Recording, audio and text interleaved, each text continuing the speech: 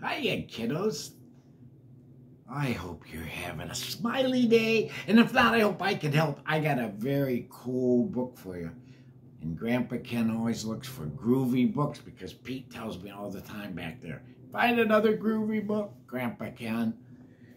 Barkley's always barking at me about something. So I thought we'd do one that I read to my sons years ago. A Fine Line. A fine line, kiddos. Have you ever heard someone say, well, that's a fine line? I don't know. What do you think it's about? Well, it's about Red because he's excited about his first day of school. He was going to school to become a circle. Look, see? There he is.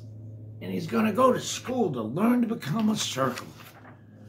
Both of his parents were well-respected circles. They expected him to become a circle too. Do well in line, school, Red, they said. We want to be proud of you. Red knew that if he worked hard and became an outstanding circle, he could be just like his parents. Yeah, do you guys think about that sometimes? I did. And Red, he did work hard, kiddos, but he didn't become an outstanding circle. At first, he couldn't even make his ends meet. It was exasperating, very exasperating. Exasperating means, ah! But Red kept trying. He worked and stretching and flexing. This was not easy. Every time his ends got close enough to touch, they popped apart.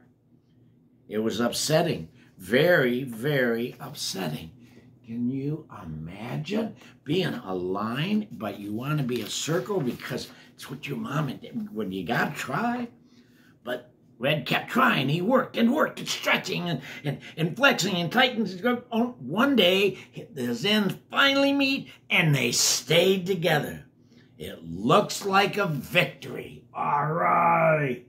Cool, groovy. But before Red could say, I'm a circle, his side slumped under the pressure and he faced the awful truth. He looked just like an oval. And everyone knew that ovals were lines who couldn't succeed at being lines. Oh, it was frustrating, very frustrating. Have you ever been frustrated like that, kid? I have. Oh dear, thought Red. What will I do? I can't give up now. I must work even harder. So day after day and week after week, Red worked harder in becoming a circle. Have you ever had an experience like that where you just had to keep? Some were beginning to doubt him. Are you really trying? His parents asked him. Did you eat a good breakfast? The headline asked. Did you get enough sleep? Did you do your homework? Yes. Red replied, and he kept on working. He even called the phone line for advice, but she was busy. Oh, no. Despite his very best effort, Red was getting discouraged. Could he ever be a circle? Oh, no.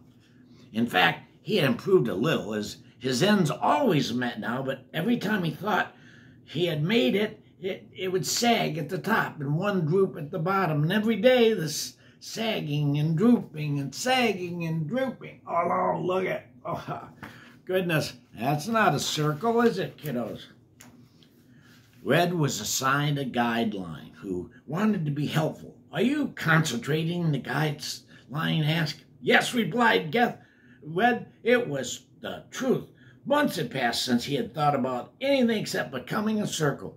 You must imagine yourself being a circle, the guideline suggested helpfully. So Red imagined being a circle. See this? He's like kind of like the guide. He's like a swami. He's teaching him a lesson of lines. But it didn't help. Nothing changed. Sagging and drooping and drooping and sagging. It was depressing. Very depressing. But you gotta grab a hold. You can't stay depressed. That doesn't make any sense. Now it was the week of the final test. All the families would be invited. Blue would perform his rectangle perfectly. Green would wow everybody with his hexagon. And Red would have to attempt his circle in public. Wow, that had to be scary. Don't you think, kiddos? Have you ever had to do something in public? But it's fun, really. I've done it a lot. The thought terrified Red, but there was no out. For 2 days, he didn't eat. For 2 days, all he did was practice and worry. The next day, the auditorium was packed with anxious families. Nervous lions waited backstage. Red was the most nervous of all. He was knotted with fear. And sure enough, line after line performed perfectly. A round of applause, each performance. Finally, it was Red's turn. His guideline gave him a reassuring smile as Red took the place on stage. He knew that the audience, especially his parents, wanted him to do his very best, and he was determined to do exactly that. Red took a deep breath. Slowly and carefully, he curved into shape. It was going well so far. His ends met on the first try. His sides held strong. It looked like a success. And then, for the first time in his entire life, Red sagged and drooped at the same time. See, he finally made his circle, kiddos. Oh, no. The audience went, they gasped. Red froze. He squeezed his eyes shut, trying to hold back the tears and wishing he could disappear. Oh, it was the worst moment of his life. He was a complete and total failure. Oh, look at it, sagged. Oh, no. And drooped at the same time. And then, look, whispered in the front row. Look, repeated someone near the back. Look, shouted to someone who sounded exactly like his guide. Look, he's a heart. He's a heart. He's a heart. The audience began to chant, heart, heart, heart, heart, heart. Then someone began to applaud. The applause grew louder and louder, and Red opened his eyes and couldn't believe what he saw. Everybody that crowded around him, all talking at once.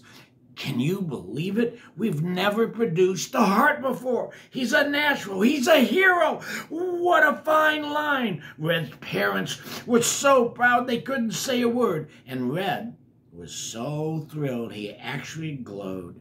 He knew that no matter how hard he tried, he was never meant to be a circle. He had discovered his real self. Red was a very happy heart. Very happy indeed. Isn't that great? See, kiddos, there's always a lesson in these things that we read, and I want you to know that this lesson is simply this. Keep your eyes open what you want to do. Keep your eyes open what you think would be fun, but be safe and always talk to your grown-ups. And remember, keep a smile. The smile keeps everybody knowing you're feeling okay, and when you're not, tell somebody. So, thanks for coming to Grandpa Ken's and Friends Reading Time and the Reading Room. Thank you, kiddos. We love you. Come back and remember, be safe. Be safe most of all.